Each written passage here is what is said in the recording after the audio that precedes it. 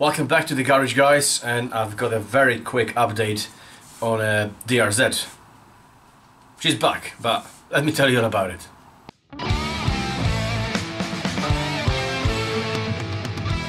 Some of you that follow me, the channel, know that my bike, the Suzuki DRZ 400 Supermoto, has been stolen, and it was pretty much last year, exactly same time of year, but just last year.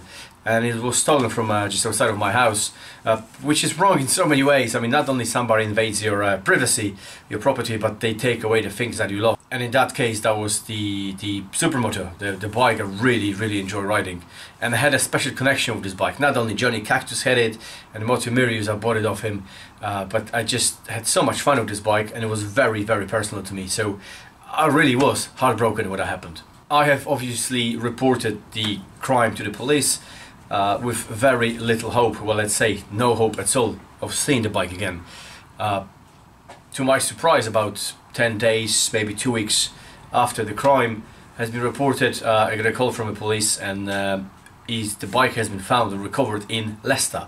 So it was stolen in Peterborough and recovered in Leicester. Obviously, I went over there, the next day, picked it up, paid the £150 fee for recovery, and put a bike back on my truck and put it back in the garage. At the time the bike was stolen, it was registered in Sorn.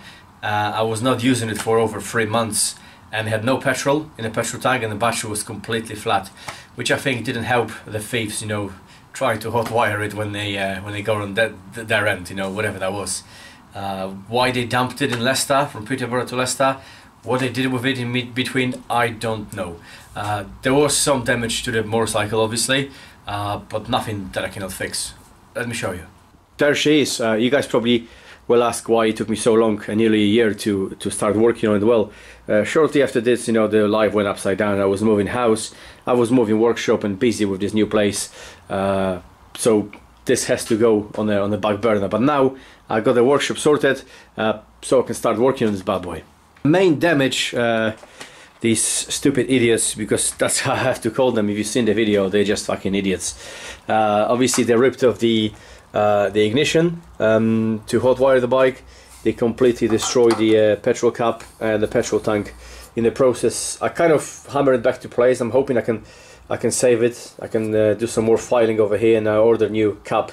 So I'm hoping I don't need to buy a new petrol tank, but we'll see.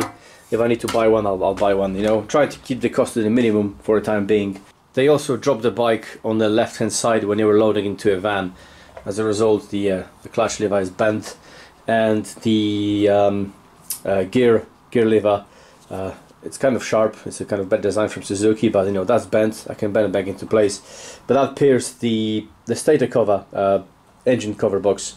Luckily I've got the spare engine. As you know, I replaced the engine not long before it was stolen, so I've got the casings with the aluminium protectors on it already installed. I didn't have it on the new engine, on the replacement engine. That's why that pierced it. That can be fixed with liquid metal, but I've got a replacement one, so I just whack it on there. It's just the cost of a gasket, which is a £5, and a little bit of oil, which I'm going to change anyway. That's not a big deal. In the process, they managed to rip off one of the plastic covers here, fairing, part of a fairing.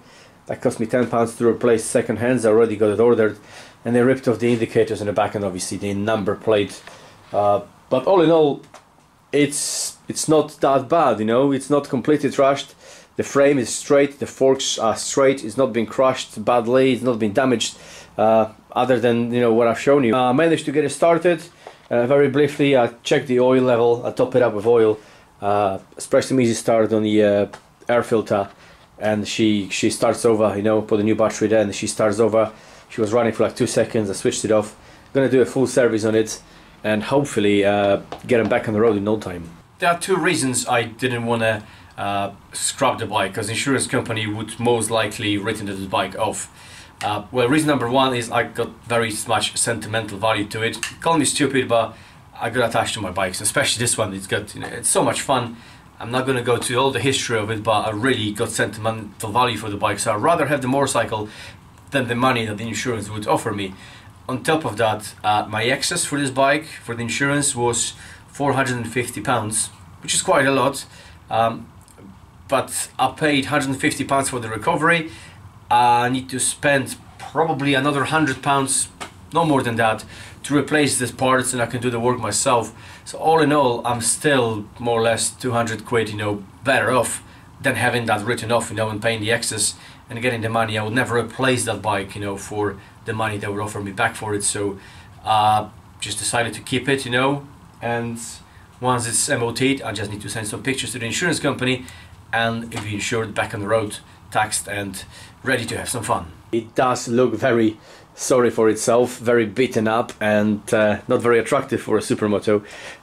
But for those of you who follow the channel, you know I've replaced the engine, and while I was doing that, I stripped everything down completely to bare frame, repainted the frame, and rebuilt every component from ground up, you know, with brand new or refurbished parts or cleaned up parts. So I know there is a lot of work went to this bike, and it may not look great at the moment, needs a good clean, as it's covered in the powder for taking off fingerprints. It's completely covered in that, because police obviously was trying to see who, you know, whether they can match database on it. So it's completely covered in a silver powder for fingerprints. So it needs a good clean and it needs a good service. But other than that, it's exactly the same as I remember it. Great fun bike. I know the chances of getting bike recovered by the police is probably, I probably win the lottery more often than having that happen. But you know, I'm happy she's back here, and I'm working overtime to get her ready for the MOT before the end of the month, hopefully. That's the plan anyway. So guys, again, thank you very much for watching. Thank you for the kind comments. Rock hard, have a beer, and we'll see you very, very soon.